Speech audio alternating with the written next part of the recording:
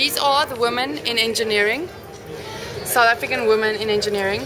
This year, their topic for the annual conference was water and sanitation. They actually went into the townships, made it happen, got a viable idea, and I think you actually started working on it. All in the space of, how many days was it? It was 5 days. 5 days. These ladies made it happen in 5 days. Some people can't make it happen in 5 years. They made it happen in 5 days. Why? Because they've gone in there and they said, what do we need to do to make it happen?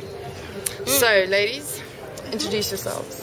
Hi, my name is Lebogang, and I'm in media and marketing.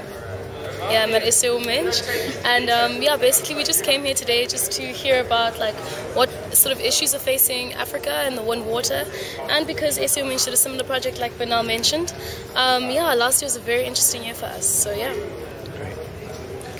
Hi, I'm Melissa. I'm media and marketing for the conference division, and pretty much the same thing. We came today to see the advancements in water and what Africa is doing around the water topic and water and sanitation. Yeah. I don't think I have any more to say. Hi, I'm Maya. I'm the mentorship coordinator for Girland, which is a division of SA Women, and we just focus on students, high school students. And so, like, we came here, like Lebo said, to look at water and how it affects Africa and whatnot, and I think it's important to like let the children know so we can get them interested and involved and inspire them. Yeah. So what is the theme for the next women's conference, Women Engineer Conference, and when is it? The conference is on the 10th to the 15th of July, and the topic this year is quite a mouthful, is building sustainable communities using green building. Yeah. And that's basically everything. So I think what we saw, because I was some of the places in the conference last year, and we saw that water and sanitation is really important.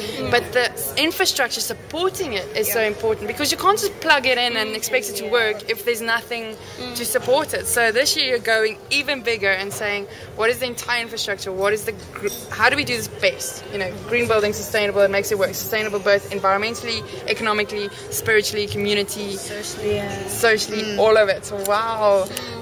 Why did you do this? Yeah, I just want to quickly, she can touch more on that because she knows a lot more. But I mean, last year when it comes to exposing the students to the actual situations and the water problems that informal settlements face, that in itself was the initial key to getting them going with the projects.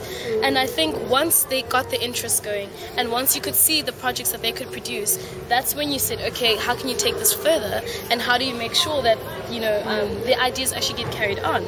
And I know Melissa's in the conference exec, so she can tell you a lot more about the green buildings. But this was last year was the kickstart. So it's about awareness. It's definitely getting it out there.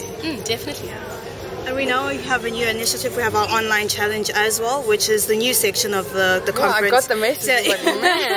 So what we've been doing, we have like a question every month, and we have 4 questions up to the point of the project, which basically gives you the tools that you need to tackle the technical project when you come to the conference on between the 10th and the 15th of July in Cape Town.